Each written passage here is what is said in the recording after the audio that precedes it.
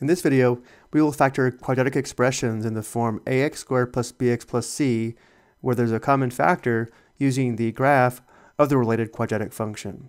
If we have a quadratic function in the form y equals ax squared plus bx plus c, we can write this in the form of a times the quantity x minus r sub 1 times the quantity x minus r sub 2, where r sub 1 and r sub 2 are the zeros, which are the values of x that make the function, or y, equal to 0. Because of this, to determine the zeros and write ax squared plus bx plus c in factored form, we determine the horizontal intercepts, or the x-intercepts, of the graph. So for the first example, we have 2x squared plus 14x minus 36. To factor this using a graph, we graph the quadratic function y equals 2x squared plus 14x minus 36, which I've already graphed here on the right. And notice how the graph has two distinct horizontal intercepts, and therefore the function has two distinct zeros. The ordered pair for this horizontal intercept is -9, 0, and the ordered pair for this horizontal intercept is 2, 0. So now to write the given expression in the form a times the quantity x minus r sub 1 times the quantity x minus r sub 2, we know a, the coefficient of x squared, is 2. Let's let r sub 1 equal -9, and r sub 2 equal positive 2. Again, it does not matter which 0 is r sub 1 and which 0 is r sub 2. So now performing substitution, we have a, which is 2, times the quantity x minus r sub 1 is x minus -9, which simplifies to x plus 9. And then we have times the quantity x minus r sub 2, which is x minus 2. This is the factored form of the given quadratic expression. Next, we have 6x squared minus 39x plus 54. To factor this graphically, we graph y equals 6x squared minus 39x plus 54, which again I've already graphed here on the right. Notice how we have two horizontal intercepts, one here and one here. The ordered pair for this horizontal intercept is 2, 0. The ordered pair for this horizontal intercept looks like it's 4.5 or 4.5 or 9/2, but let's go ahead and verify this using the TI-84.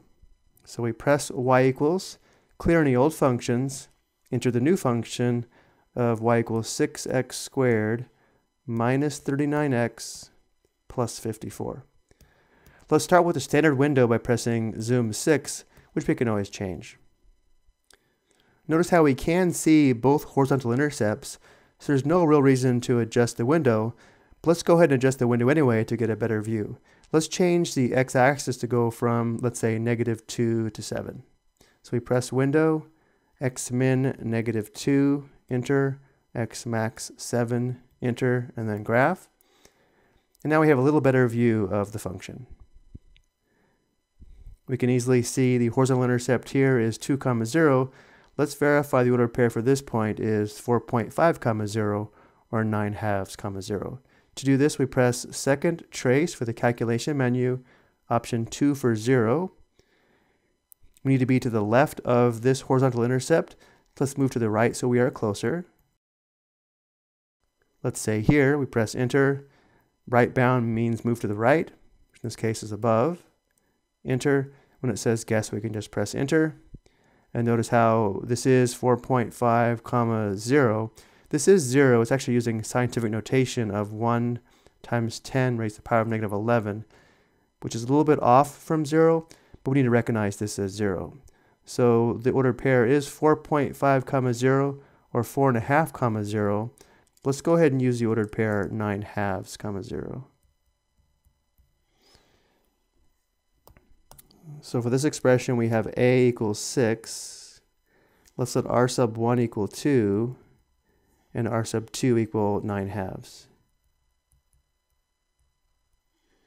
So for the form a times the quantity x minus r sub 1 times the quantity x minus r sub 2, we have a, which is 6, times the quantity x minus r sub 1 gives us x minus 2. times the quantity x minus r sub 2 gives us x minus 9/2. So while this could be considered factored form, it's better form if we clear the fraction from this binomial. Because the denominator is 2, we can clear the fraction by multiplying this binomial by 2, and notice 6 is equal to 3 times 2. So let's write 6 as 3 times 2, and also change the order of this product. Let's write this as 3 times 2 times the quantity x minus 9/2 times the quantity x minus 2. And then here we'll distribute the 2 to clear the fraction from the binomial. So we still have this factor of 3. Then distributing 2, we have 2 times x, which is 2x, and then minus 2 times 9/2 just gives us 9, and then we have a factor of x minus 2. This would be the common factored form for the given quadratic expression. I hope you found this helpful.